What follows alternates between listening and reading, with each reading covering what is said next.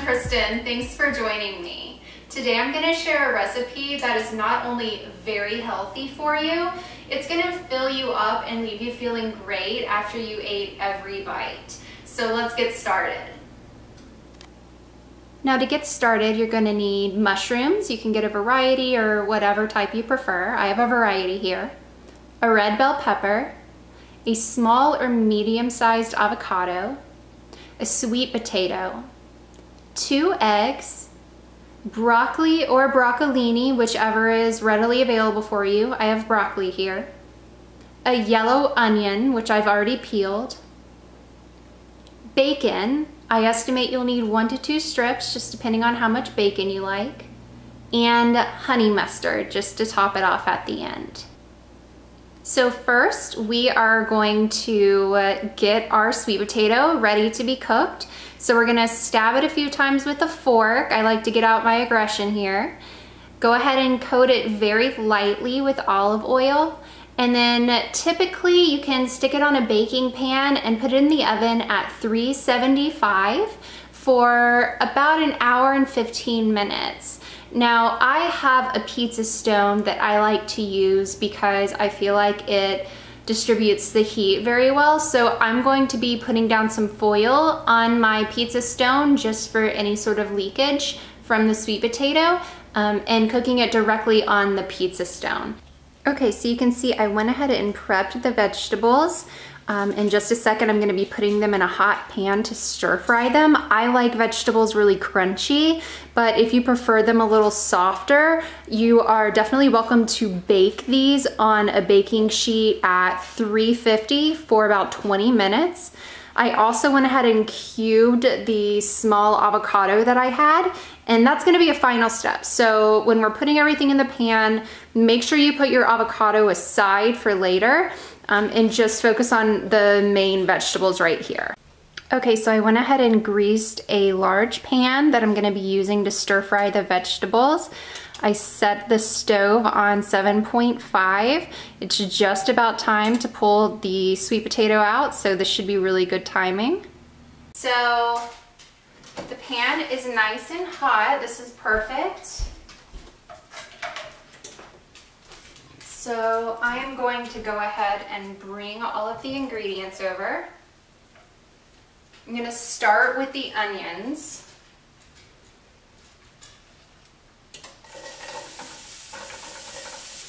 And just make sure that you are adding salt and pepper.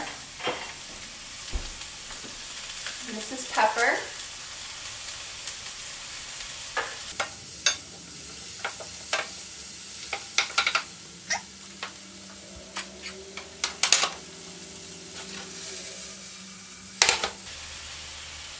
I'm going to go for the peppers.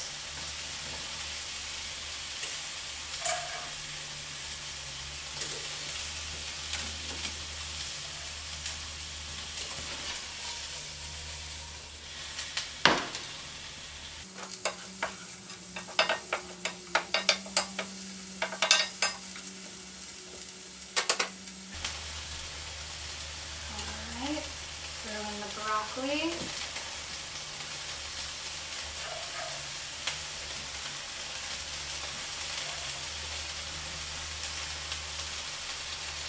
Break this up a little bit more.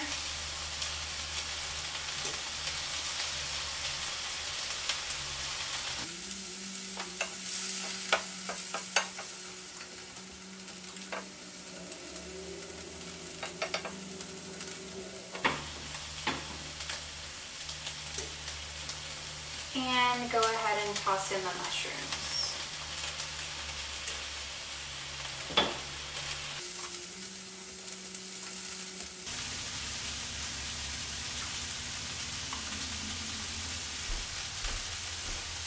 One of my favorite items in my kitchen is my egg cooker. Not only does it double as a facial steamer if I'm putting on a face mask, I can cook eggs any way that I want.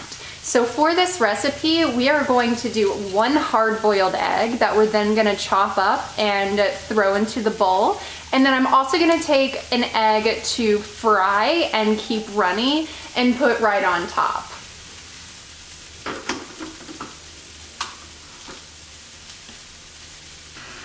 Okay, so our sweet potato is ready. I have it out on the cutting board and I'm gonna go ahead and dice it up very delicately.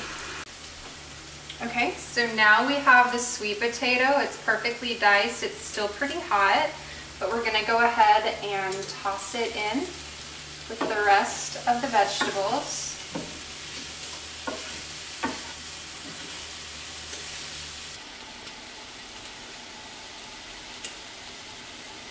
So notice that I have actually lowered the temperature from about 7 to 8 on the stovetop down to 1.6. I'm just letting it simmer.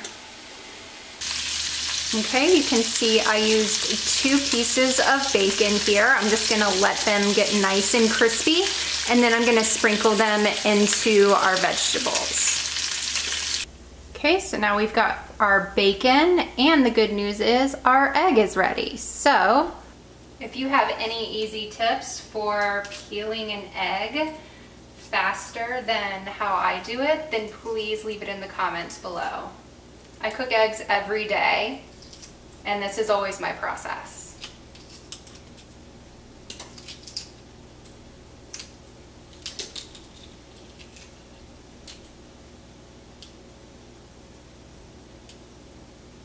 What I'm going to do is slice this beauty.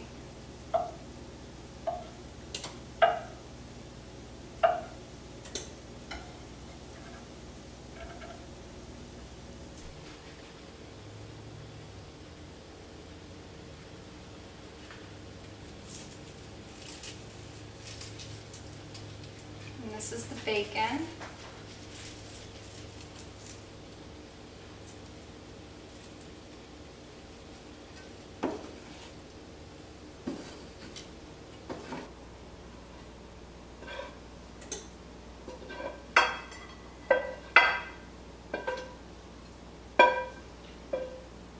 And this is when your avocado comes in. So I'm just gonna sprinkle it in there a little bit. And now we still have one more egg. So we need to cook this egg.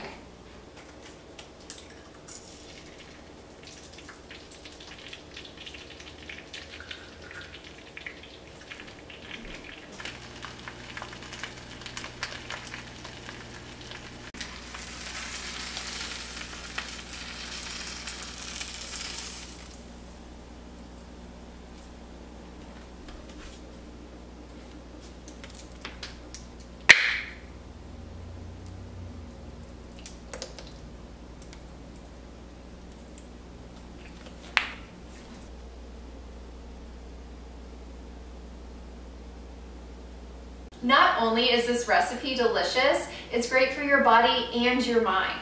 Did you know that sweet potatoes alone hold enough vitamins and minerals to give your brain the boost it needs if you're dealing with stress, anxiety, or depression? This vegetable works wonders. Remember to incorporate it in as many recipes as you can. Alright guys, let me know in the comments below what you thought of this combination, or if you decided to substitute any of your favorite vegetables for something I listed below. Remember to subscribe and let me know your thoughts. I'll talk to you again soon.